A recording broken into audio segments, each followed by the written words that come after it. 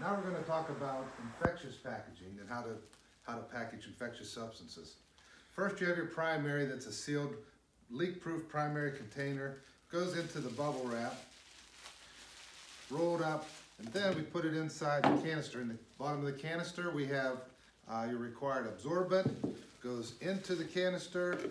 That is then put on there and securely closed. This is again the 95 kPa pressure vessel that is required for shipping infectious substances. That then goes into your outer container, your third part of the triple packaging. And again, one of the things that AirC has, and I think better than anybody, is they have packing instructions. This is a regulations required. It comes in all your packages. Then we have the flaps that are numbered 1, 2, 3, and 4 that are closed. And then to complete that, we put on your infectious substance label. There's a place on the front of that box that indicates where that is to be placed. Then you have your infectious substance package complete.